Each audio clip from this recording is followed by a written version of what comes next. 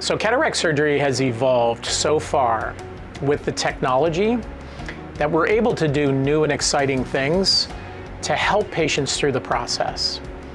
And one of the main things that we're doing at the end of the cataract surgery is we're putting medication into and on the eye so that patients don't need eye drops afterwards. We use Trimoxi to put in the eye of the patients because 2 large studies of hundreds of thousands of patients showed that if you compare patients that take drops versus patients that take Trimoxi or injectable antibiotic in the eye, the rates of infection go down 7-fold. An infection in the eye, if it were to happen, can be vision threatening. So when we saw the results of that study, we thought it was a no-brainer to use Trimoxi in the eye. It has the added benefit of convenience. The patient does not have to buy 2 or 3 drops that they would otherwise have to take 3 or 4 times a day for a full month. Instead, the medicine's in the eye, protects you better, and you don't have to take drops. And at the very end of the case, we inject it through the white of the eye, usually up below the upper eyelid, not through the eyelid, just in that area. So the injection site is covered by your eyelid afterwards. And the medicine goes into the vitreous, or the back of the eye, and that medicine will cover the back of the eye and the front of the eye from inflammation. That's what the steroid protects from, and the antibiotic protects against infection. You're going to see the medicine. Literally, you're going to see it. And you're going to see it in your vision, and you're going to see it on the surface of your eye. So I describe it like a lava lamp. The medication is a little milky, cloudy, and when it's inside of the eye, it's literally floating around in the back of the eye. And so patients will see all kinds of visual effects from it, from cloudiness to a floating sensation of material. And it can have various shapes and sizes. Sometimes it's in the periphery, sometimes it's in the central vision.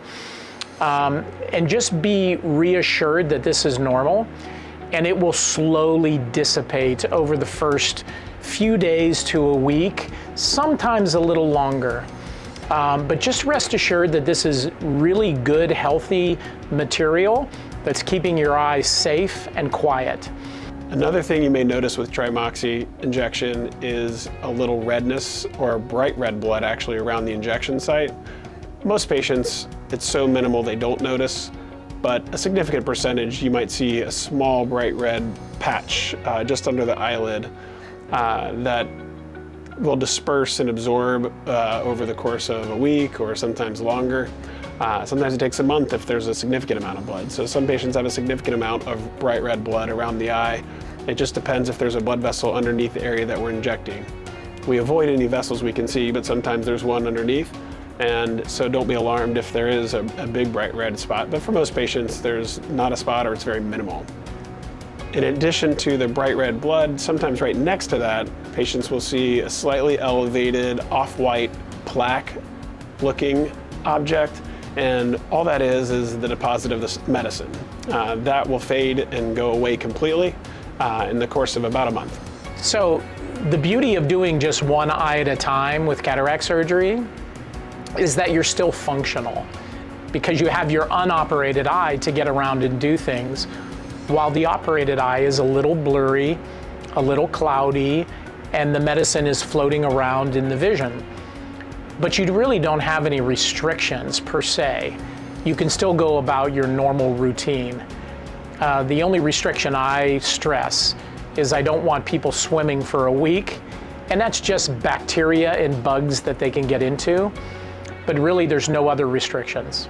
As a patient, if you decide that this medicine inside of the eye is not for you, we can go back to the old standard guard, which is eye drops that you use over several weeks, and there is absolutely no problem in doing that.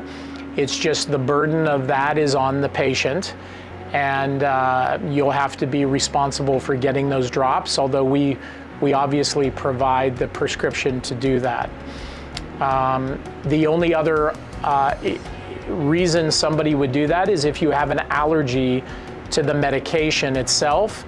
then we're going to switch gears and go to eye drops, obviously to prevent an allergic reaction.